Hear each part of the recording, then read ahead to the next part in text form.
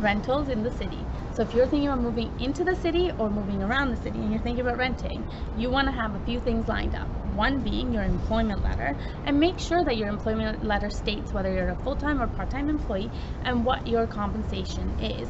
It always helps if it has a little bit more detail on your compensation, because that can make a difference. Your credit report, you want to have a report as well as a score on that report, because landlords really look at that number and you want to make sure that that's in there. And then you want to have your references.